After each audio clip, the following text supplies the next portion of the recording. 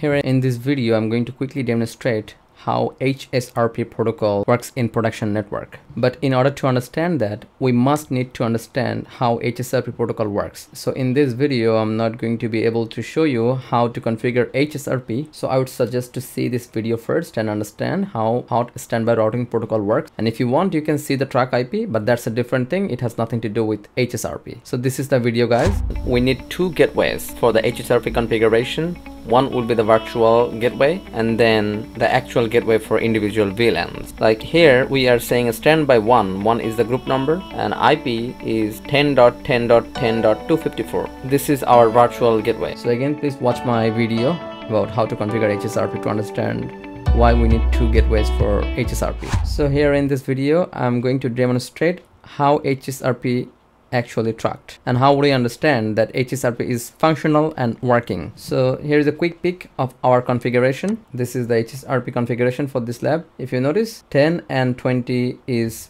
primary here in the switch 1, 30 and 40 is secondary here. Same way, 30 and 40 is primary in the secondary switch and 1020 is the secondary. If you notice here in this configuration, everywhere there is 20, 20, 20, 254. So everywhere there is 254. So the virtual gateway is common in all VLANs in both switches, here and here. You need to watch this video or any other video about HSRP, how the virtual gateway works. Otherwise, this video will not make any sense for you. VLAN 10 will go to the core switch 1 by default. Once that switch is failed, by any chance, if there is any single point of failure, if the link is broken, then it will be routed to the core switch 2. And here is our VLAN configuration. In core switch 1 for VLAN 10, we have 10, 10, 10, 1. In core switch 2 for VLAN 10, it is 10, 10, 10, 2. So if that gateway, which is 10.1, is failed by any chance, then traffic from VLAN 10 will be routed to the core switch 2. 10.2 will be the gateway, and that would come in the trace route. So the virtual IP that we configured in both switches, in core switch 1, 10, 10, 10, 254, here as well,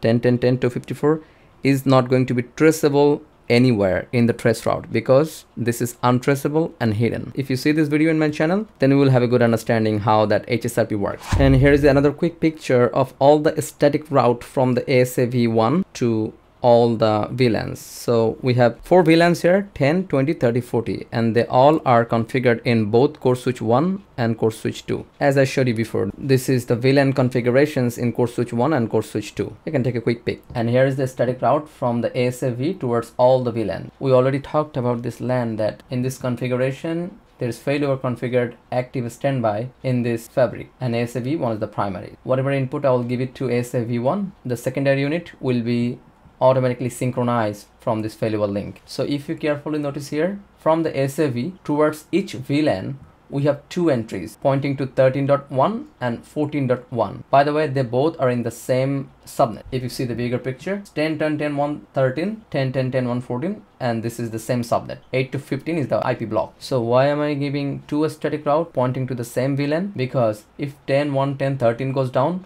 we still have 10.14 as the standby. We have 1 as the administrative cost manually embedded everywhere. So we know that already for any static route, a router, switch or ASA will consider 1 as their administrative distance. So I'm adding 1 for every entry so that the ASA will keep all these entries in its routing table and choose the best one from its routing algorithm as needed. That means if 1 goes down, it will go to the other one. So this route are already been given to the ASAV.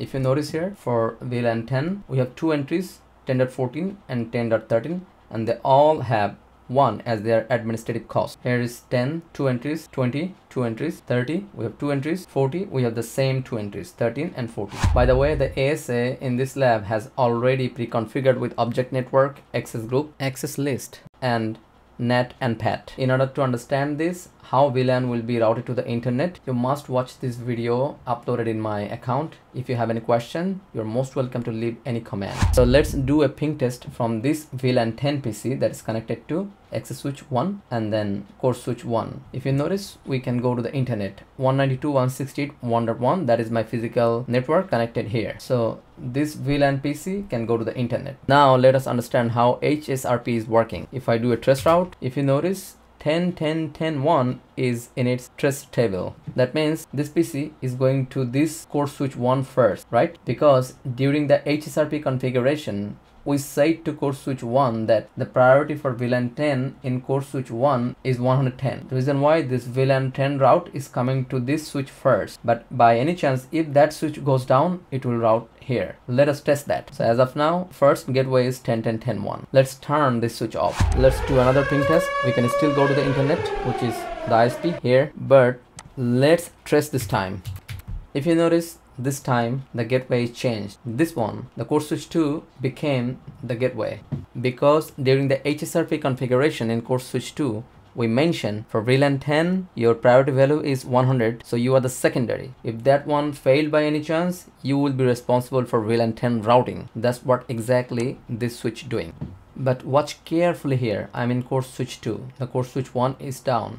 If you notice here, just before we turn that switch down, VLAN 10 group 1 state is peak and standby. So the core switch 2 was in standby mode, but soon after I turned this switch down, VLAN 10 again stayed to standby and then it became active. So HSRP is fully functional. To test it further, if we type show standby brief, if you notice priority is 100, look at the state is active and P stands for preempt. So that means if that switch comes back to the production network again, since it was 100, so that will go back to the secondary mode again and the core switch 1 will be active again. Let us test it and keep watching this. Notice this is the ether channel is getting up, but I'm waiting for that HSRP syntax. See now, HSRP state changed, VLAN 10 group 1 state active, speak, it's learning. There you go, here it becomes standby. So if I type the same command, show standby brief, now see the state standby. If I go to switch 1, enable show standby brief, notice preemption is enable,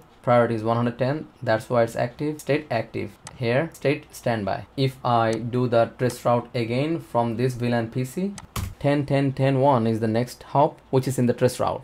But remember one thing, the 10.10.10.254 which we have configured in both places is never going to be traceable. It's a virtual gateway that is untraceable and hidden. By the way, one interesting thing that I need to show you, if you notice here, these client PCs are actually getting IPs from the DHCP server.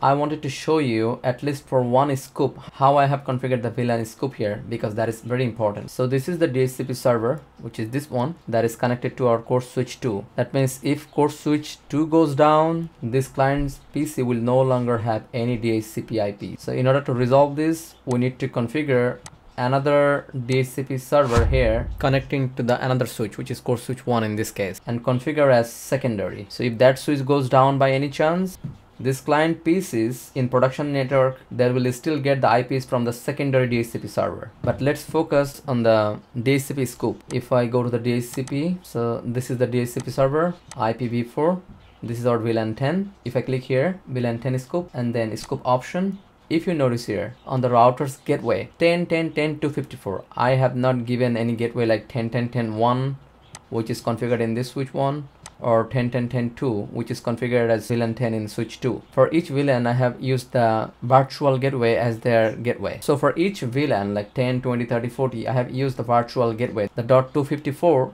as their gateway, so that if any switch goes down via the HSRP and the priority value, if the primary switch is down, it goes to the secondary switch without any packet loss. Thank you. If you have any questions, please leave your comments below.